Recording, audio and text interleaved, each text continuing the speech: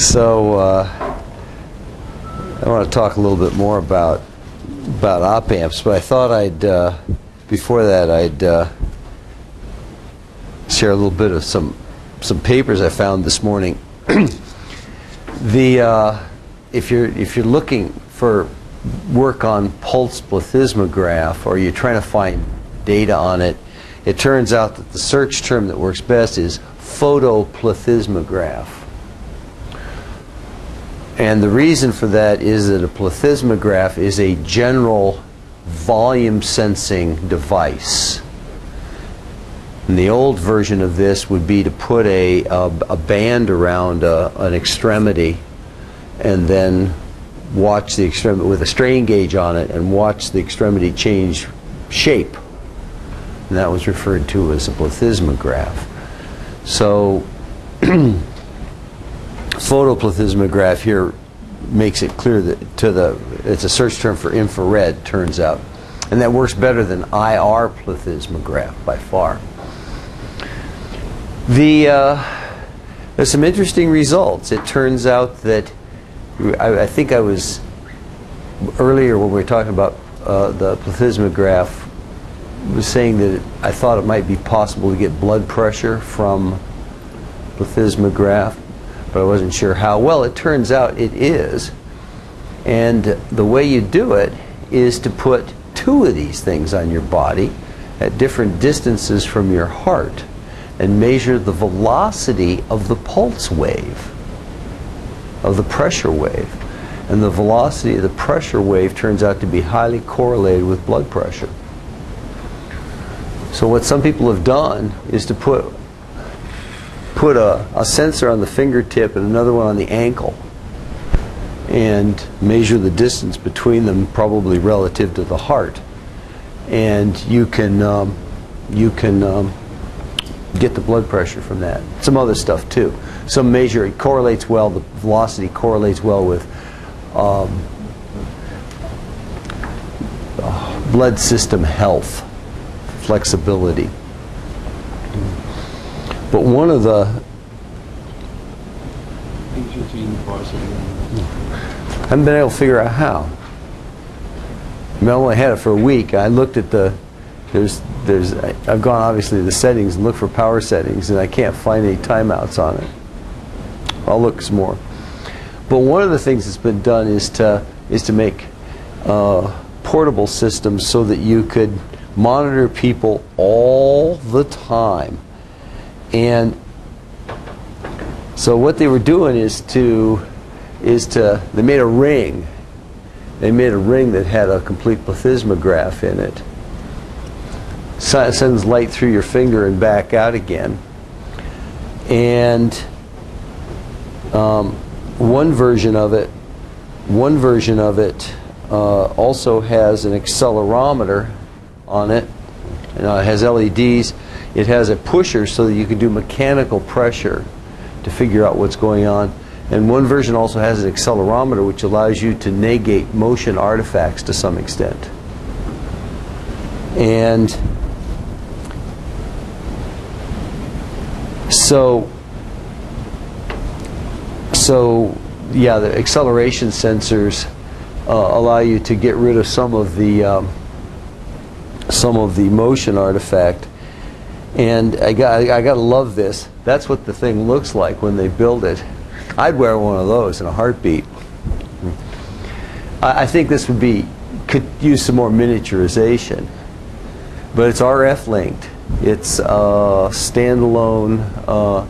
It does the pulse. It has a force transducer. It's got all the optical stuff on it. It's very cool. And the idea would be that you would wear this all the time, and it would just be a passive monitor of your cardiac state. And these waveforms should look pretty familiar to you by this point. So there's lots of information out there. I found some other, a lot of papers on pulse wave velocity and plethysmography. So if you could make a good final project. Dual channel plethysmograph, calibrated for blood pressure. Yeah, I see people walking around with all these things on their, clipped on their big toe, and yeah, special shoes. But probably ankle is good enough. So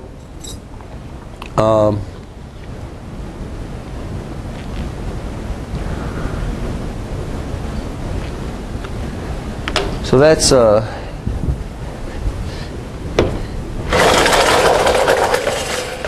there's a source of there's a large source of information, background information about plethysmography. If you want to pursue that. Any questions about the EMG measurements? Let's see, you're starting that this week? Next week. This is the last of the plethysmograph. So you're checking off today. Okay. So so if you want to get some, so it's timely in terms of writing up the plethysmograph lab report. If you go off and Google, if you Google a photoplethysmography, you will find lots of information in the literature to compare your measurements to, which could be useful for lab write-up.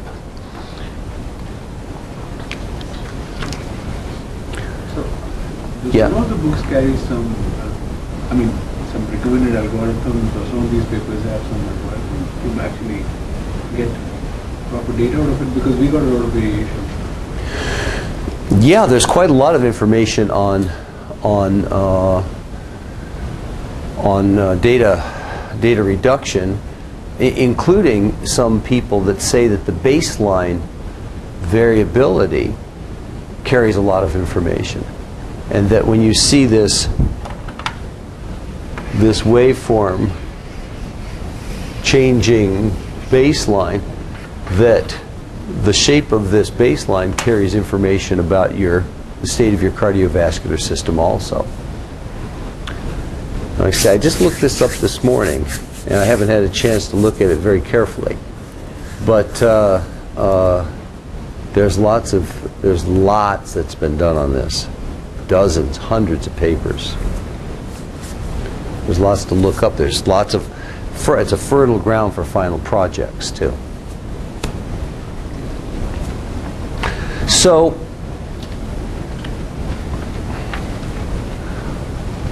last time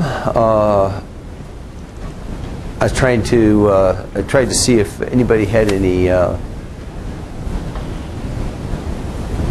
feelings about what, or any hypotheses about what sort of lab 4 should be. Has anybody thought about that? Where was the heart? The heart cell sort of circuit simulation of heart cells. The skin impedance, because you want to see more real measurements as opposed to the. I like the fact that we're actually taking data from ourselves, as opposed to just building a circuit and testing stuff out. All right. Any other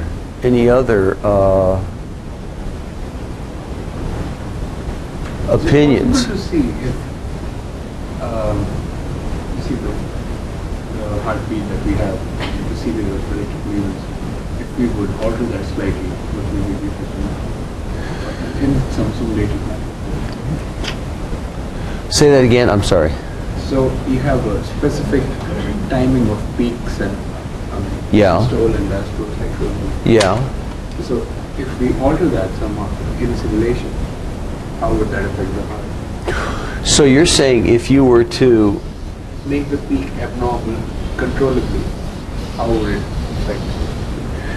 Well, that's certainly so you're asking if you change the electrical characteristics of the heart, what happens? So for instance, if you drop the sodium concentration, this peak goes down. And you can ask then what happens to the heart rate. when you do that. And you could certainly do that.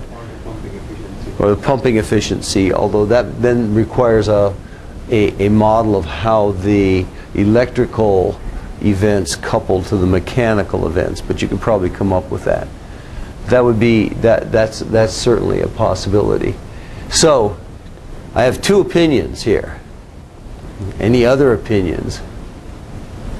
Roland? Say again? Digital thermometer. So making a measurement of on human temperature. Is that what you're saying? And so there's a number of different methods that are used to measure temperature. One is the infrared thermometer. Any of you had this done? They stick an infrared thermometer in your ear and measure the ear temperature. I've never had my temperature measured that way, but that works. There's also, of course, analog temperature sensitive sensors that are more or less fast.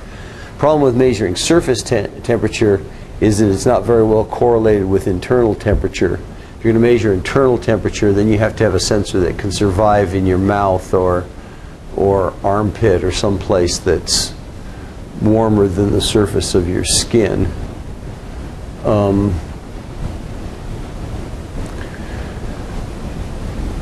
So what is there's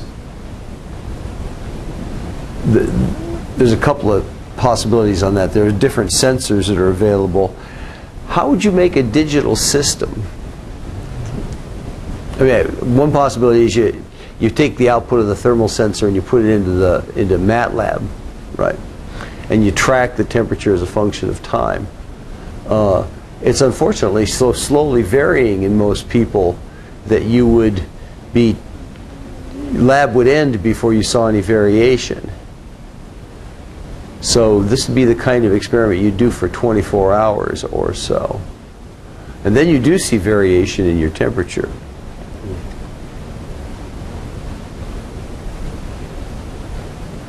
I'm having trouble figuring out how I'd put that into a lab format. This leaking thermometer would be the lab? So it's pretty easy to do that with if you take an LM34 temperature sensor. It reads out a voltage which is proportional to degrees Fahrenheit. No, but then you have to physically read that, right?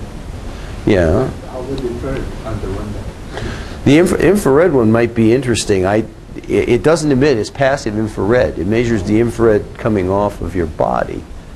That could be fun. Because then you would have to signal it out, filter it out. Yeah, let me look into that. Let me see if it's possible to get IR sensors.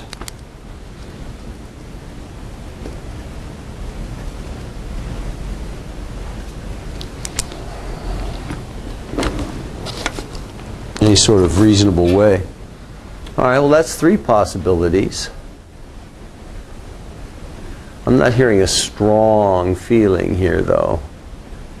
It's hard to get strong feelings out of students anytime in the middle of the semester when they're busy and sleep deprived. Unless, of course, you're offering free pizza. But, all right. So,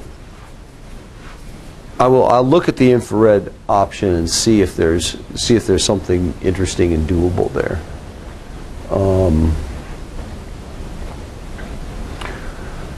Otherwise we'll probably go with the default, which will be the skin impedance.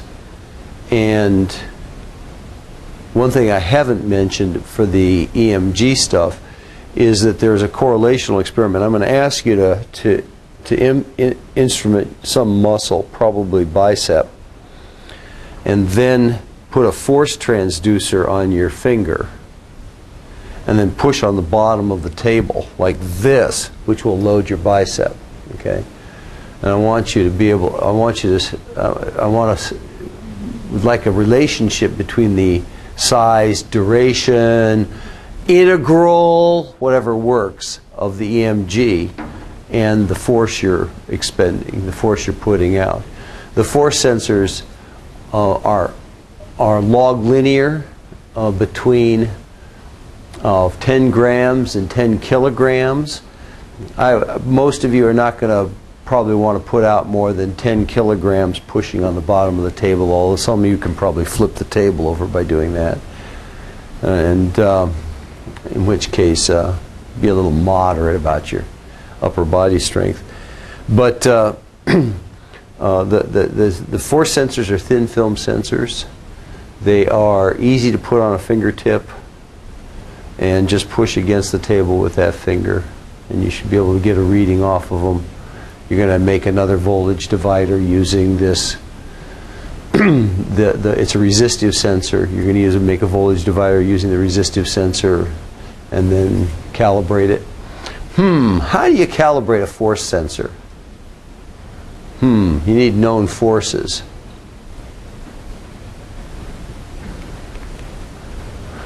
Well, maybe we ought to go get some canned peas or something. You know, canned goods are in nice 1 pound calibrated allotments, so you could stack them up. Or dog food. I got some nice dog food cans, so we do that. You can stack them up, and I'll bring in 5 or 6 dog food cans, and we can see how linear they are. Or weight set. You can just borrow some from the gym. Yeah, maybe. I have some. I think. I don't think my wife had some 1 pound weights. I've got some little 2.5 pound discs and 5s and 10s. I don't think I have anything in between that.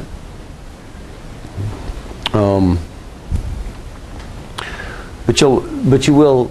There's a drawer in the third cabinet that is marked force sensors, and you'll want to grab one of those. Are those transparent ones? They are a little better than those. 4 years ago, I got a donation from a company. You had to cut out the force sensor with scissors and then bend them over yourself, and they kept flying open, and they were hard to handle, and they didn't have connectors on them, and so on and so on. The new ones are connectorized. They have pins on them that you can alligator clip to or solder to, and they don't fly open, and they're much more calibrated.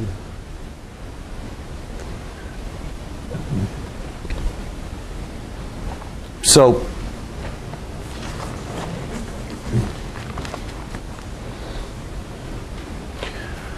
what we were talking about last time was silver-chloride electrodes and why they mattered. And the summary is that you have a reversible reaction at the surface of the silver electrode that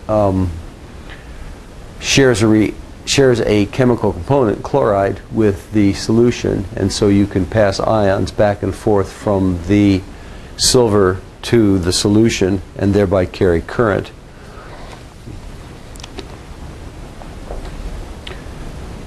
Silver chloride is, you can chloride a silver wire very easily by question? Yep. Sodium chloride. Why? I mean, This, if it's because of chlorine and some metal, then it could be some other metal, silver chloride. Or the nice thing about silver metal is that if you put it in contact with saline solution, it sits there. You take sodium metal and put it in contact with a saline solution, and it detonates, because the sodium will pull the oxygen off of the water and release hydrogen, which then explodes. And so silver is unusual in that it is not reactive, and it shares it makes a material, silver chloride, which is compatible with chlorine ions that are in solution. If you take a 1.5 volt battery and put it between two silver wires that are submerged in potassium chloride or sodium chloride solution,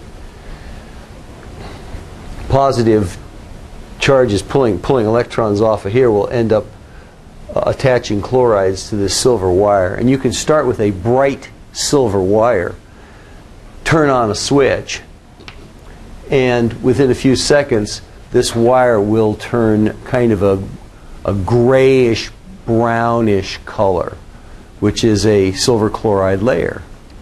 It's photosensitive. Silver chloride is in film, right? That's a film compound. And so it tends to oxidize back to silver, but you can build a silver chloride electrode this way, but nobody does that for physiological recording anymore. But rather, as I think I said last time, you buy a pellet of sintered silver chloride. You take a silver dust and a silver chloride dust, you press them together under pressure around a wire, and you have an electrode. If you want these two electrodes to be exactly the same potential,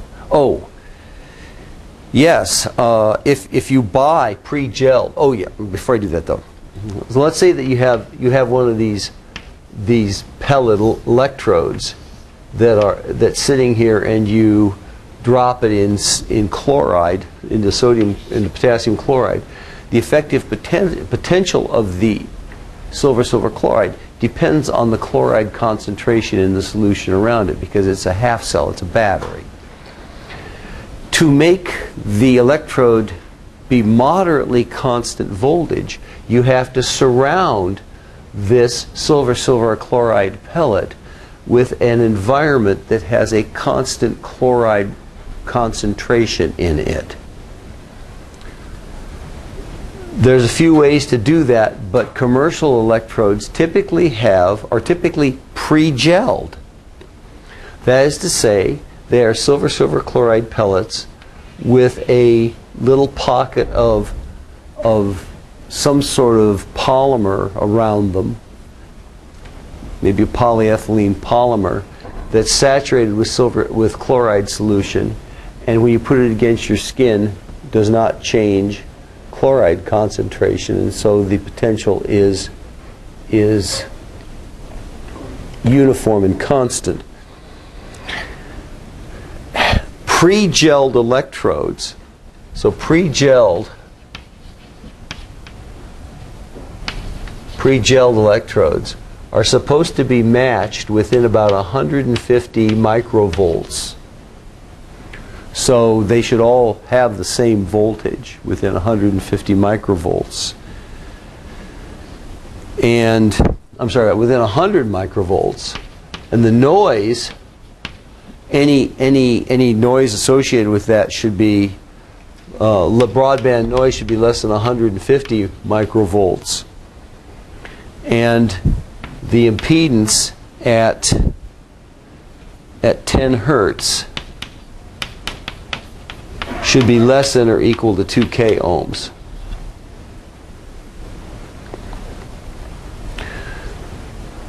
If you want to make sure that your electrodes have the same potential and low noise,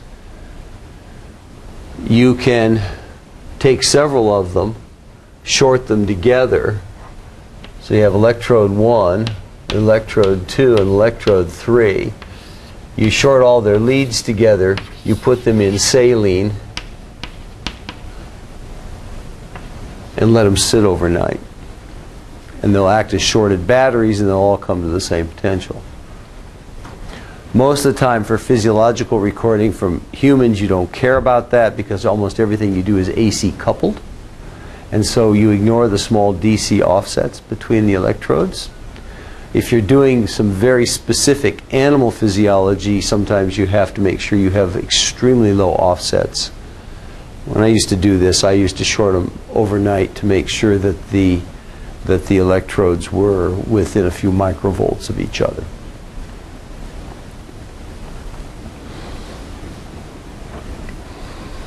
The impedance also of these electrodes is rather constant between 10 and 10 kilohertz.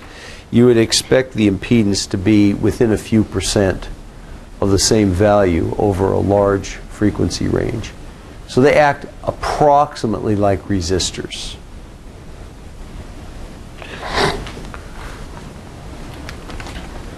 So the recording environment is going to be the silver-chloride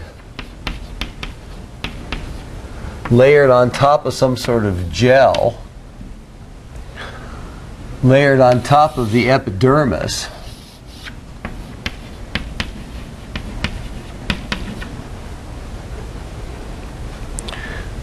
layered on top of the dermis.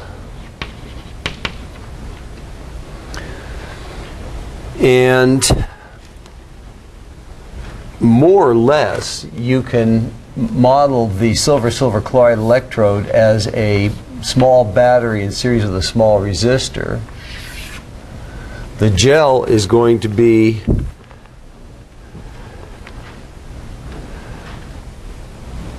pretty much of a series resistor.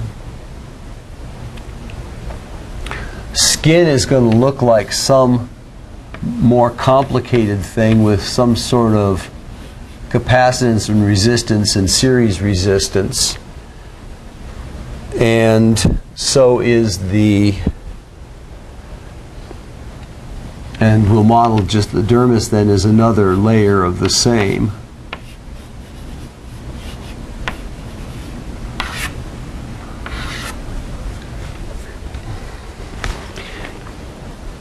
If you flex this thing in any way, one of these resistances is going to change, or one of these capacitances is going to change, and you will therefore change the effective voltage seen out here. So there's lots of ways that you can get a motion artifact from an electrode. And typically the electrodes are immobilized somehow on the skin to try and minimize this motion artifact. Now for the EMG, you're going to get some motion artifact because you're moving, right? You can't just lay still like you would for a cardiogram. But the electrodes I'm going to give you are immobilized relative to each other on a big adhesive sheet. So you peel this thing off, you smack it on your arm, and it should stay still because it's glued to you. Okay. Now, it's possible that one or two of you may be adhesive sensitive. Do any of you turn red when you put a Band-Aid on? I do. None of you do. You're probably not adhesive sensitive then. But if you put one of these things on and then 20 minutes later you peel it off and you're bright red, don't put it on again. But you're going to minimize the motion artifact by effectively gluing this electrode stack to your arm for the duration of the experiment.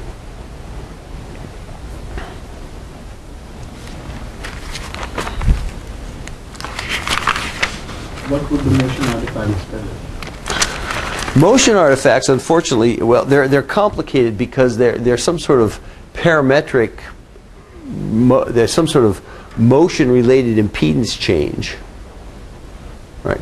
And it could tell you something about the impedance of the skin if you could separate out the impedance change of the gel from the skin. But it's pretty much it's something you want to avoid. Although that's interesting to find out if there's information actually carried in that. Sounds like another Google search.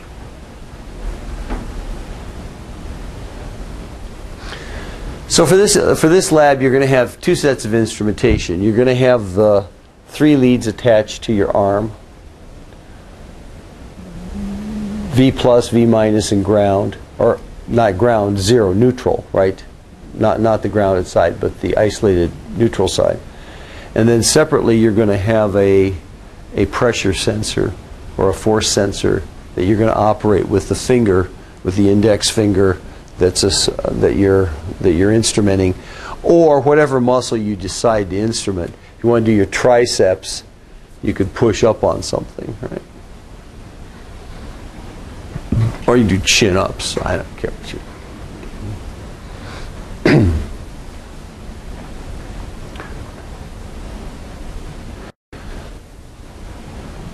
So let's see. We've talked about electrodes. We've talked about isolation. Talked about a little bit about force sensors, but not very much. What else do we need for this lab? I think that's it. Is there some way to get higher sensitivity out of the stretch sensors? Some way to get higher sensitivity? Well, that's fairly hard to do. Those are fairly, they're not too sensitive. They're getting, what I was seeing is for a reasonable breathing volume, a 10% change in resistance. And that should be enough to be able to see a voltage signal coming off of it. Did you have trouble with that? But if you stretch it manually, it actually goes. Right, but you're just not stretching it much by breathing, right? You're only stretching it a few percent, but that suggests that a shorter piece of the material may have higher sensitivity because you're stretching it proportionally more. So it's probably not a good idea to use a piece this long, but rather a piece that long.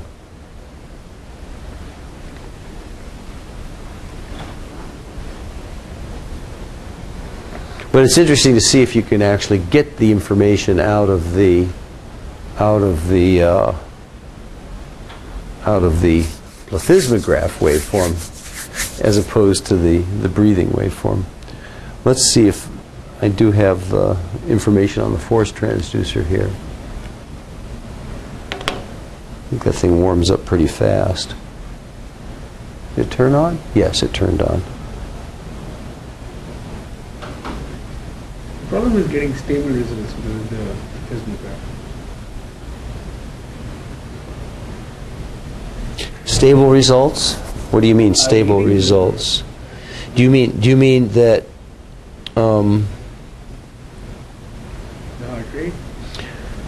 It's changing like whatever you take. do you mean that your finger moves and the waveform goes all over the place? No matter how steady you try to be, it does go plus minus 5 to 7 5 to 7 what? beats per minute. So how long a base period are you averaging over? 5 seconds? It can't be better than 12 beats a minute, right? I mean, you can't. You have to average over at least 20 seconds if you want to get within 3 beats a minute, right? Because otherwise you just don't have enough baseline. And I would say that your natural variability, you can look this up, but your natural variability is probably under just resting conditions. If you're doing nothing and sitting there blankly staring at a white wall, it's probably going to be plus or minus 3 beats a minute. So that's not so surprising, but you do have to have a fairly long baseline to get accuracy. Typically, the doctor, who's grabbing, you're taking your pulse by measuring here, times 15 seconds worth, and then multiplies by 4. So that's probably 15-second baseline is probably a reasonable time to measure over. The force transducer that you're going to be using looks like this. There's the size reference. There's a connector on the bottom which is on 10th-inch centers. They're fairly flexible. We have connectors that will plug onto those, so you don't have to solder to them.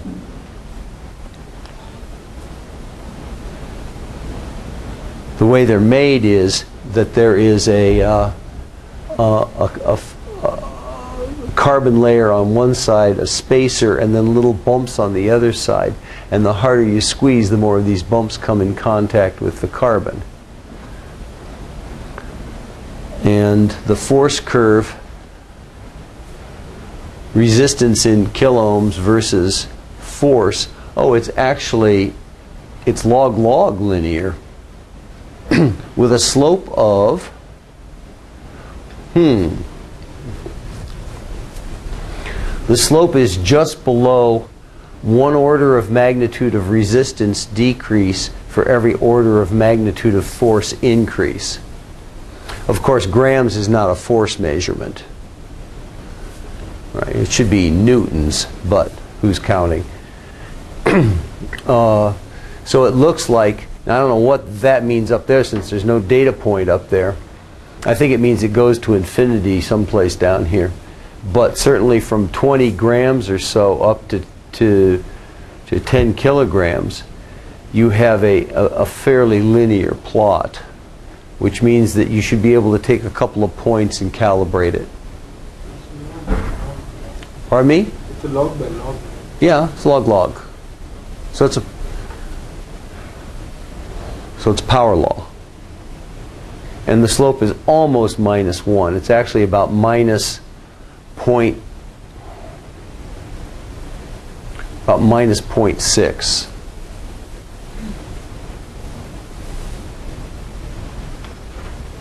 Yeah. I've used these quite a bit actually, and they seem to saturate well before 10 kilograms. I think 10 kilograms is pretty optimistic. I'm only going by the force. Yeah, you're going to have to calibrate this. Yeah, it probably depends a little bit on the force distribution also, because these things are. You could imagine that if you put a lot of force right in the center with a nail, that you might get a different result than if it was uniformly loaded over the whole surface because of the nature of this. Right. If you're using cans to load it though, you're going to get some weight on the spacer. What you're going to have to do is build a little bump on top of it, like you're going to put your thumb on it and put the cans on top of your thumb. Because your thumb is, or your finger is what's going to push on it anyway, right? So you're going to internally calibrate by using the same surface. Whomp! On top, somehow. Or you could take the bathroom scale, turn it upside down, or put it on the table and press against it. Or some other. Maybe they have a nice scale in Matins we can borrow. Could we put some pennies in there? Yeah, possibly. Pennies are maybe the right size, yeah, for loading. Yeah. But yes, there's going to be some problems with the force sensor calibration. You are going to have to calibrate it.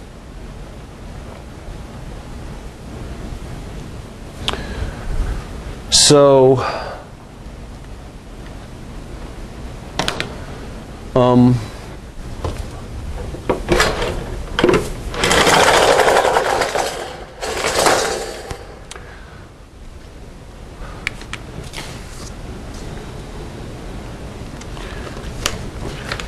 make sure I think I got through all that stuff. So I thought we could talk a little bit more about, more about op-amp circuits.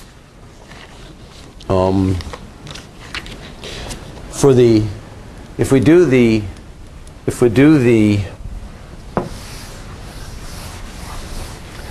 skin impedance lab, you're going to have to build a constant current source. Because what you're going to want to do is you're going to have some chunk of your arm here, and you're going to want to put some current on the arm and then measure the voltage across that structure. So you can put some current through here and measure the voltage. So it's going to be a 4-wire measurement, V, and then current onto the arm.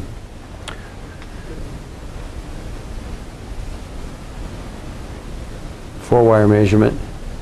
I did that in silicon wafers. Pardon me? I did those in silicon wafers. Yeah. Yes, Akshay? Did you have your hand up? Yeah, so that assuming that the current can go anywhere else. Well, the current is not going to go anywhere else but out of this electrode and into this electrode. So as long as you're measuring the voltage nearby, it should work. I mean, there's a lot of problems with this. Like I said, the last time I did it, it didn't work that well. People had a lot of problems with it.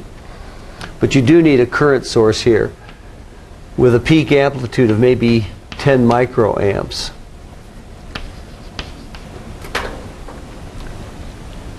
If we say that the skin impedance is going to be a few k ohms, then we would expect to get a few thousand microvolts out, a few millivolts out, so it's clearly measurable.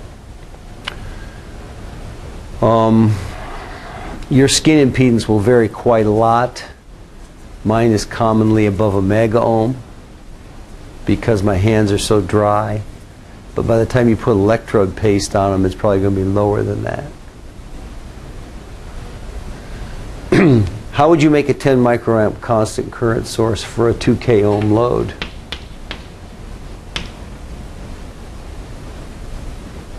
Well, constant current source just means it has an output impedance which is much higher than the load impedance, right?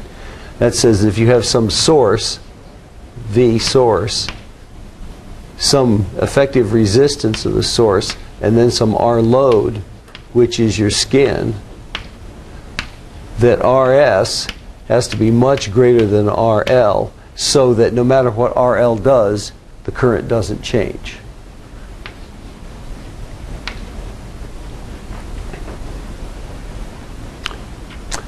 So, if you just used a resistor, would it work?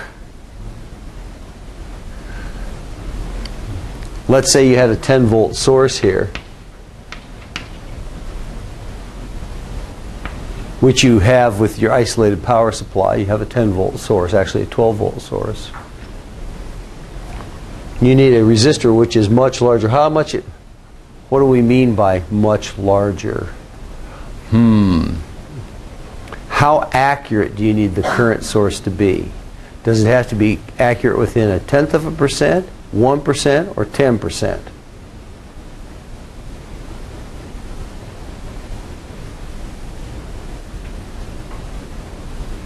Any opinion?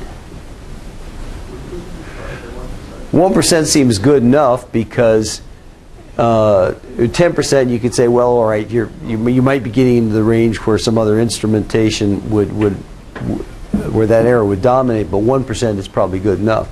So that says that RS has to be 100 times bigger than RL. Right? If this is 2K, 100 times bigger is only 200K. That's clearly doable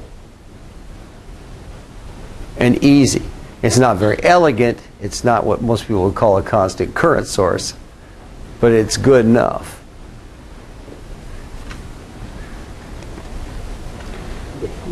How are constant current sources made? How are constant current sources? Well, there's various kinds of constant current sources. For instance, and of course, they all depend upon feedback. Why don't we make an op-amp here? What? Why can't we make an op-amp? You can. So one possibility is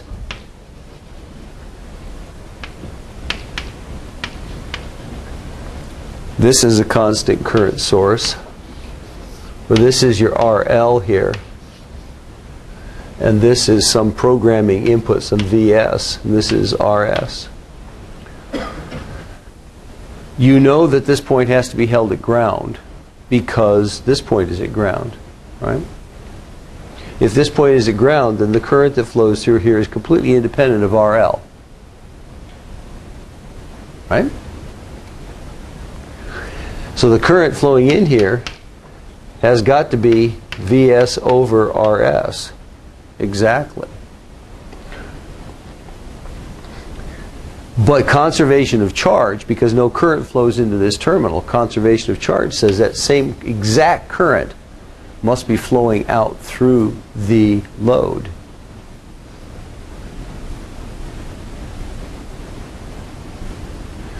So you have now made a current source. No matter what you set this load resistor to, the current through it will be exactly the same. Now, there's limits. If you make this resistor so low that the op-amp can't source the current, then the system will fail. If you make the resistor so big that the op-amp can't source enough voltage, the system will fail. But as long as you stay in a region where you're not violating the current drive limits or the voltage drive limits of the op-amp, then the resistance, then the current will be constant. Where would we make this one? You can. It's a little tricky because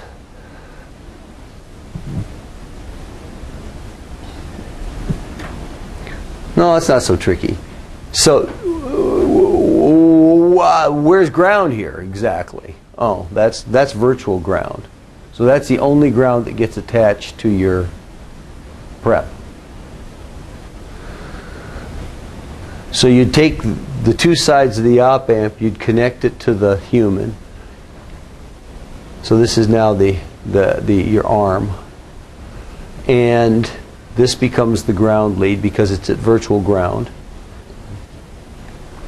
And then your two voltage leads get attached here and here for a diff amp.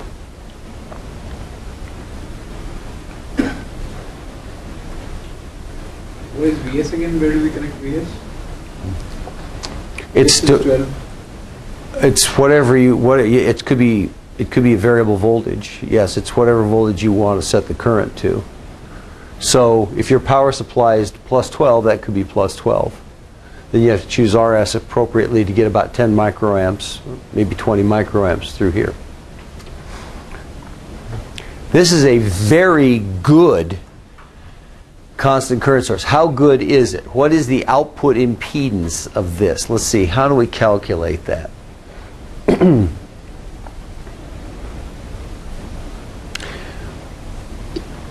What matters is how accurately this point is kept at ground, right? And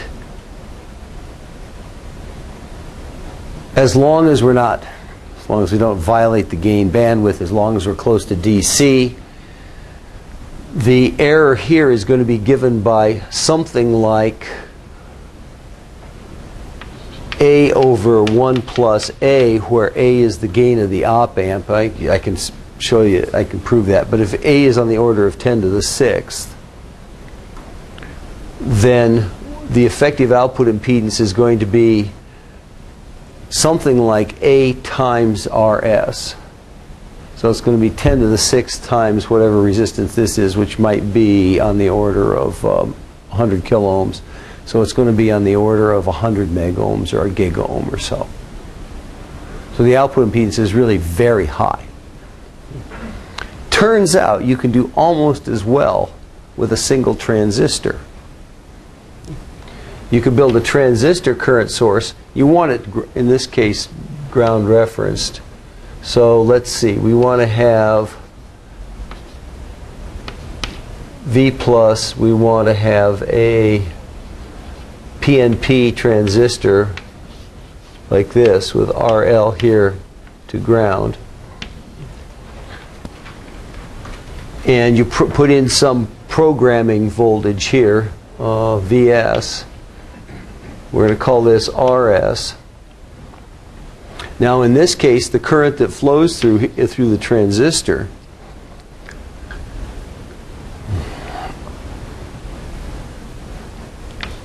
is going to be exactly what is required to keep the emitter more positive than the base by 0.6 volts. So we set VS to some value. The emitter value goes to VS plus 0.6 volts and stays there independent of the current that flows through the system. And the reason this works is the high gain of the transistor. The gain of the transistor is in the order of several hundred for a small transistor. And so you would guess that since the gain is so high, that even fairly large changes in current here are going to make a very small change in voltage here. And you could expect to have an output impedance on the order of tens of megohms or 100 megohms, even from a one transistor current source like this. You could use this. But we need a ground. Pardon me? When does zero work in this case?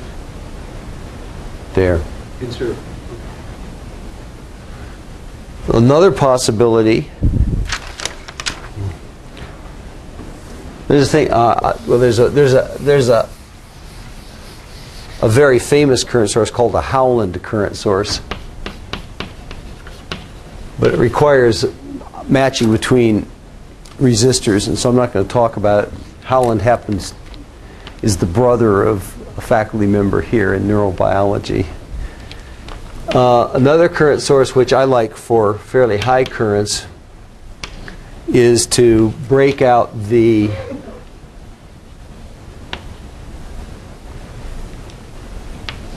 although this is actually a little less handy. You have some RL here and RS here and VS here. And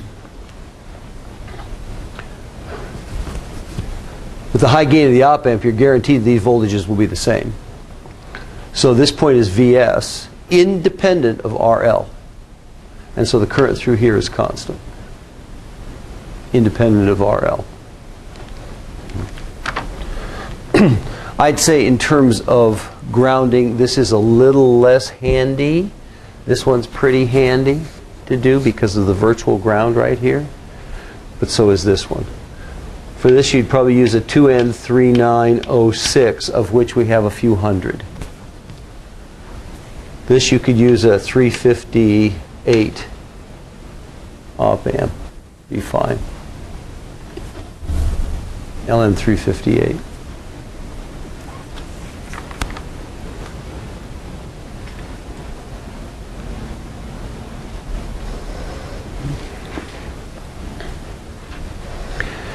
Clearly, the current source is going to have to be isolated from ground, right? Which means that if you need to control this voltage here, you're going to have the control isolated from ground. Measuring DC impedance on skin is not too useful because, first of all, the electrodes tend to drift because of charging, and also because DC tends to permanently change the parameters of your skin. So what you're probably going to put into here is actually a sinusoidal voltage generated by a sine wave generator or by the sound output channel of the computer. it's no longer Isolated. So what you're going to have to do, thank you for the lead-in. So the computer-generated sine wave is going to have to be opto-isolated going this direction back into the circuit that's attached to the human. So you're going to have an opto which is isolating the current, and another opto isolator which is isolating the voltage reading coming back out. Why does DC do a permanent damage again? Why won't AC do? So you're driving if you're driving current in one direction through any sort of biological structure, you end up piling up ions in the wrong places. That's sort of the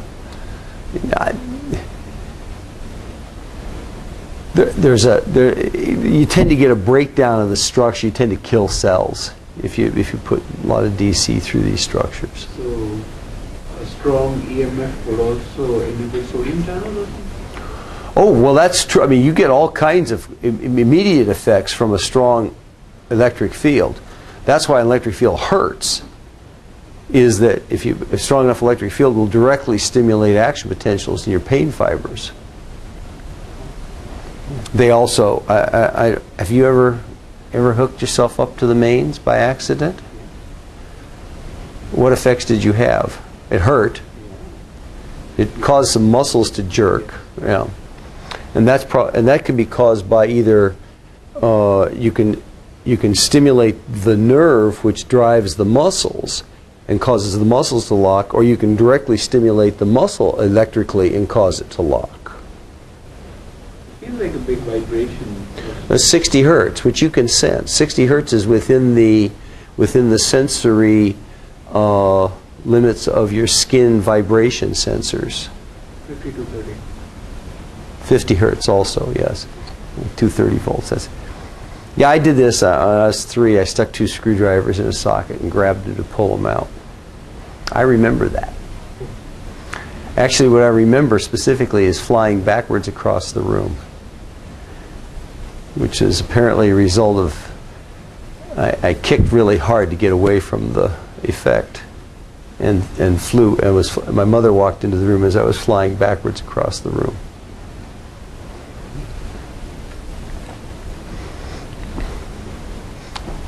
Explains much, doesn't it? Yeah. So I don't do that. Don't hook yourself up to 110. That really hurts.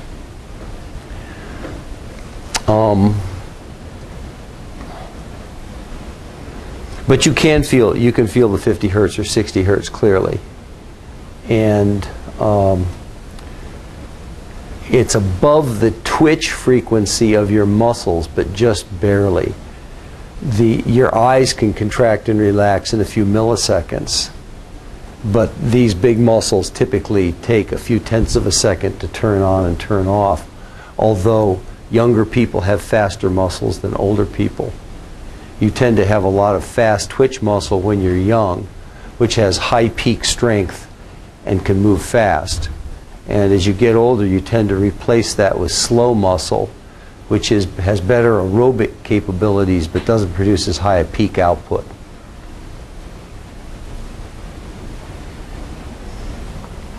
That's why you see a lot of distance runners who are still running when they're 60 or 70. It's all slow muscle. You don't have to do anything. It just has to be able to last a long time. It doesn't have to produce a lot of force. So let's talk a little bit about filters. We got some. There's a couple of other interesting topics here too. Now let's talk about filters.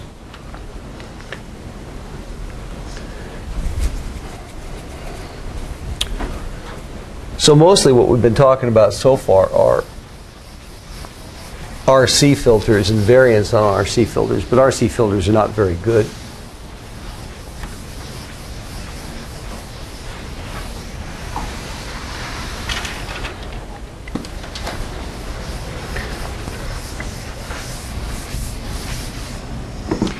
You're probably going to find for some of this stuff that you want to build better analog filters. A lot of what you're going to be doing is digital filtering.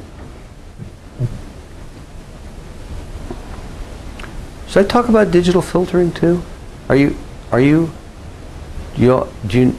all took 2200 or an equivalent course, right? Some sort of DSP course. No?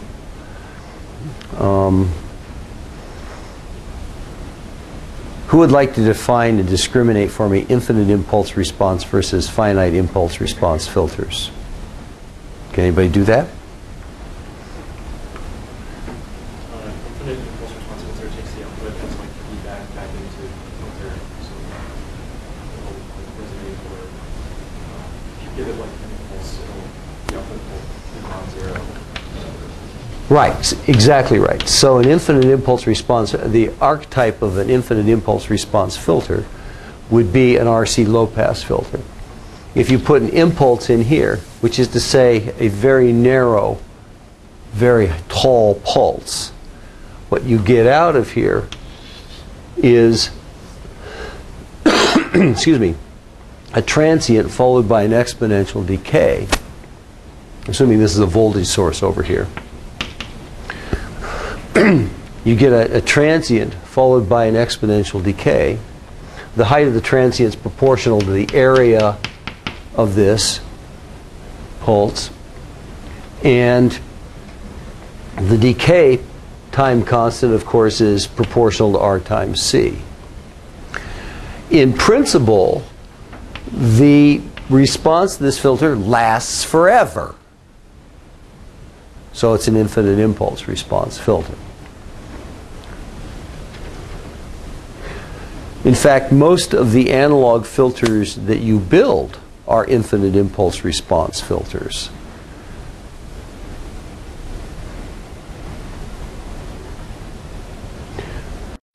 Can I come up with a physical finite impulse response filter? Do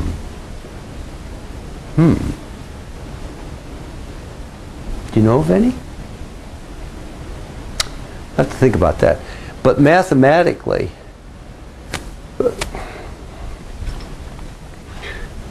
we're gonna take some input waveform, and we're gonna sample this thing.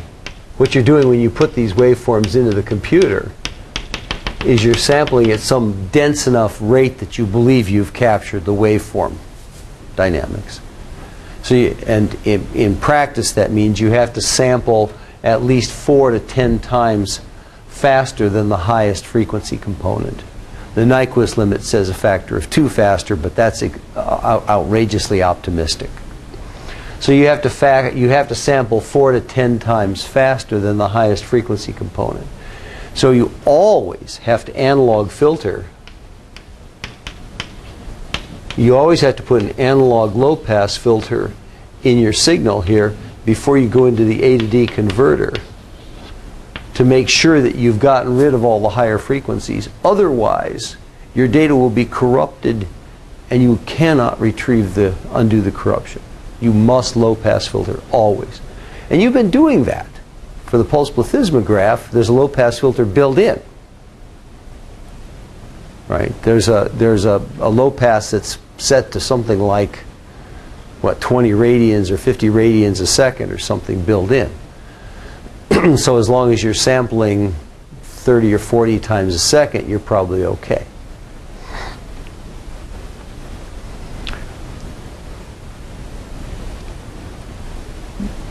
But once you sample this, then you have a sample data waveform, which you hope reflects reality in some convergent way. And the operation of filtering this, of building any filter whatsoever, is a process of deriving an output from past inputs. You have to derive an output from the history of the inputs and the history of the outputs, and you don't know anything about the future. If you did, you wouldn't be in this class, you'd be playing the stock market.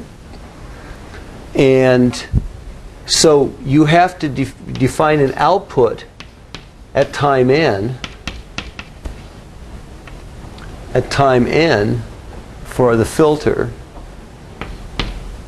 which is going to be based on some set of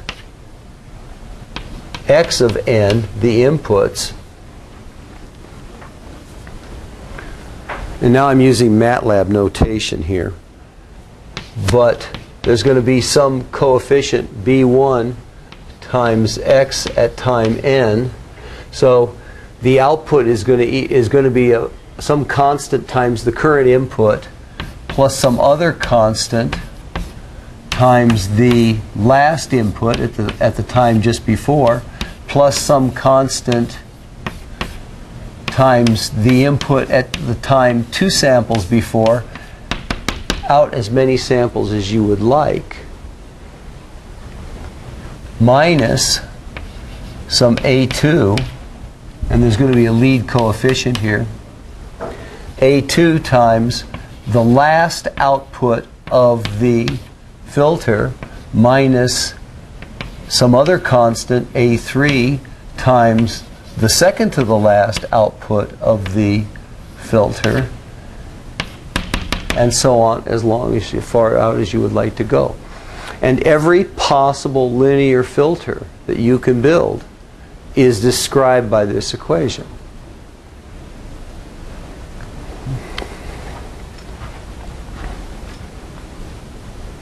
In fact, let's make it linear time invariant filter. It's time invariant because the constants don't change with time. The B's and A's are constant.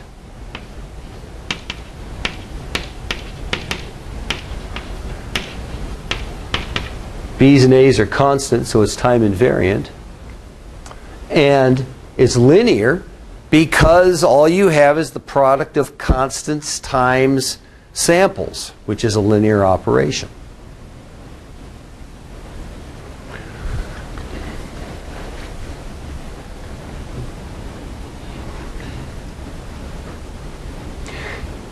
If any of the A's are non-zero, if any A is greater than 0, then we have an infinite impulse response filter, because part of the output is being fed back to the next output. If all of the A's are 0, then we have a finite impulse response.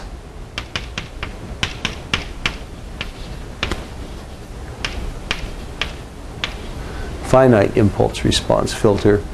And you can see that. Let's say that we only have 3 non-zero coefficients here, B1, B2, and B3, and these are all 0. We put an impulse in at this time. We put an impulse in at this time. 2 samples later, it's going to be at this time. 3 samples later, it's going to be at this time, and the sum will be exactly 0.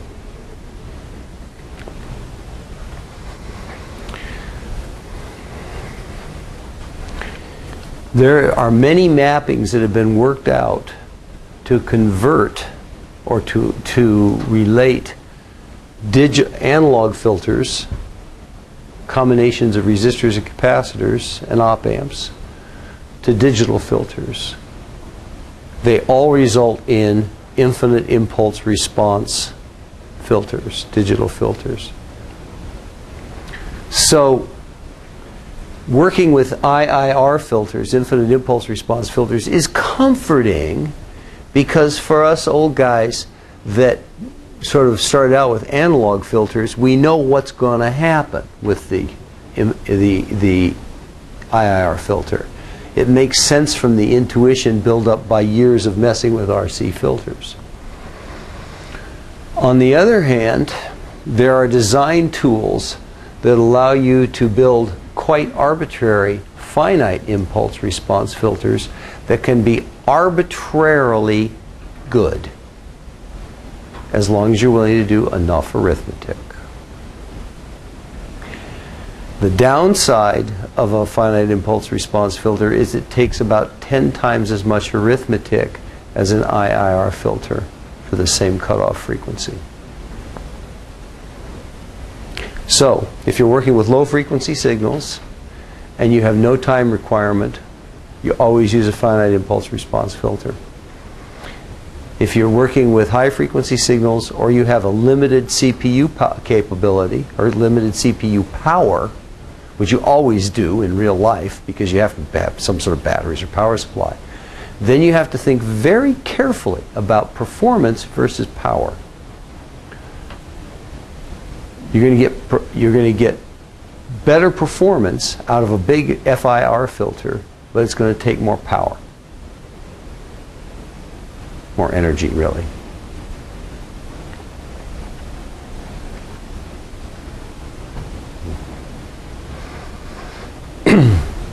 So I think what I should do is start talking about analog filters, and then we'll start talking more about digital filters. And what do we mean by a good filter? What do you mean by a good filter? Sharp cutoff. Sharp cutoff is one capability. So, by the way, you can program this up in about 15 seconds in MATLAB, this equation, and you can start substituting in any set of coefficients you want, and you will now have a new digital filter that nobody has seen before. Now, some of them have common names. Let's say if all the Bn are equal to 1 over n, if all the Bn are equal to 1 over n, and all the An with n not equal to 1 equals 0, then we have a averaging filter. It takes the last n samples and averages them together, right? You might guess that that's a low-pass filter, and you'd be right, except it's a very bad low-pass filter. Nobody actually uses those. Well, actually, lots of people use them, but they shouldn't. But you can set up any set of coefficients you want, and you'll have a new filter that does interesting things. And most of them will be terrible, because it's really hard to choose those coefficients correctly. And there is something like, I don't know, a few person-centuries of research that's been done to figure out what coefficients give you the best cutoff, the flattest response, the best pulse waveform. So what do we mean by that? And let's talk about that next time. But the bottom line is, nobody chooses these at random unless you're just fiddling around, which is entertaining to do. I've done that. You say, oh, I'm going to try and design my own low-pass filter. Ah.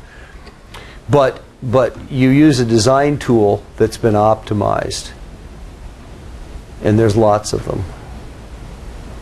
But we can talk about what constitutes a reasonable digital filter next time. Or analog filter first, then digital filter.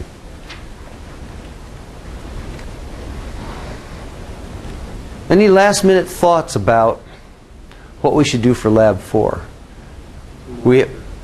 Pardon me? Thermometer. The thermometer now has 2 votes. Impedance measurement. You would do anything that measures off something off a real system. Yeah. Could you do something like Manisha's project with a respirometer?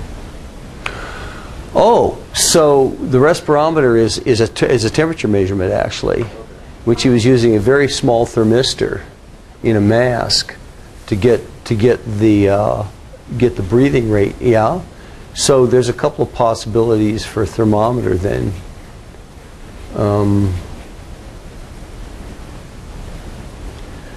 Yeah, in that case you need a thermometer with a fairly high response rate, because it's got to cut off at a higher frequency than the breath. For measuring body temperature, the dynamics are very slow. The fastest I've ever seen somebody's body temperature go up is maybe 2 degrees an hour. Is there something like a water vapor sensor? There are water vapor sensors. Humidity sensors, yes. There are humidity sensors. They're generally fairly slow. There's also hydrogen sulfide detectors. And your breath has a fair amount of hydrogen sulfide in it. You know, parts per million, unless you're sick, which in case it goes up. That was the main sensor in a charming project from 4760 3 years ago or 4 years ago, which was the fart intensity detector. Yes, it made Popular Science magazine, but my administration didn't think it was very dignified for some reason. College of Arts and Sciences, yeah. That was the lead, yeah. So, anyways, so there's various kinds of chemical detectors. Mostly, they do what you'd expect. Temperature sensors could be interesting for breath dynamics. That's a possibility.